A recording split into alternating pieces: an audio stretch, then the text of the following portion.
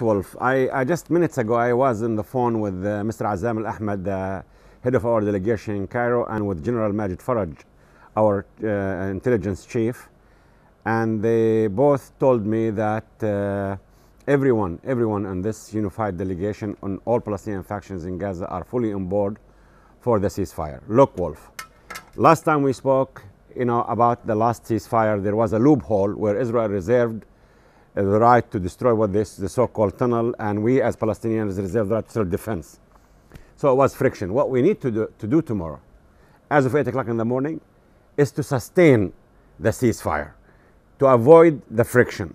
And what we need to do is sustain and extend. Sustain the ceasefire for the 72 hours, and then meanwhile work to extend the ceasefire beyond the 72 hours. So it is sustain and extend. That's what's needed. Wolf, words cannot describe the human suffering, devastation, destruction, loss. It's a huge mess in Gaza. It's a total devastation. So what I'm going to appeal tonight, I was in touch with Secretary Kerry a while ago. I want to appeal to the international community, beginning with the US, that what's needed as of tomorrow is a huge humanitarian aerial bridge from all nations, Arabs, Americans, Europeans, Russians, Chinese, Japanese, whoever can. We have 10,000 people wounded in Gaza, and it's beyond the capabilities of our hospitals, medical supplies, and our doctors. We don't have electricity in Gaza. We need, to help put a new generator and also the water installations, and we need to begin this process of alleviating the suffering of Gazans, of Palestinians there. There are 450,000 people who have took refuge and shelter in UNRWA schools. When they're going to go back to their homes tomorrow, they're not going to have homes. There are no more homes. It's total devastation. So what we need is to create and to find temporary shelters, and that depends on the will, the goodwill, and the good, efforts and donations of the nations who can do it.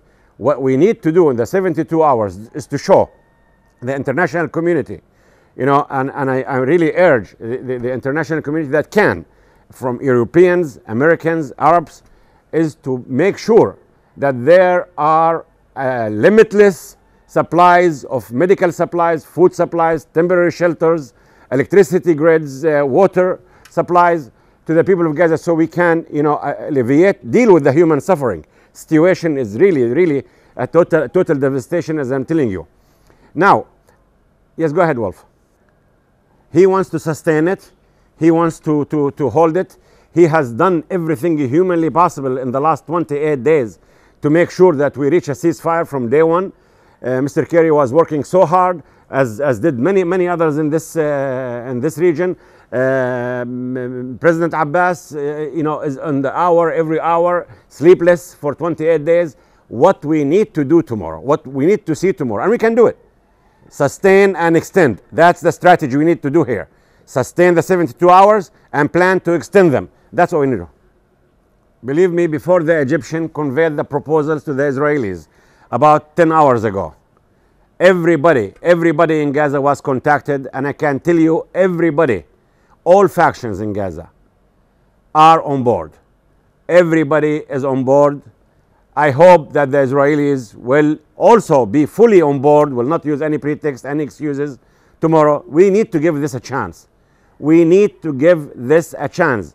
Sustain the hour, every hour for 72 hours, and then we're going to have to extend the 72 hours. But at the same time, parallel, what we need to see is a very huge humanitarian relief supplies efforts to alleviate the suffering of the 1.5 million people who are in full national disaster. Gaza is a national disaster area. There is a human disaster, a humanitarian disaster in every aspect of life in Gaza. So what we need to do in parallel, sustain, work on the extension second, and at the same time in parallel, we urge the international community to provide everything humanly possible, temporary shelter, medical supplies, food supplies, electricity, water, so Gaza can see that things are beginning to change and that the international community is standing shoulder to shoulder with them and no one is abandoning them.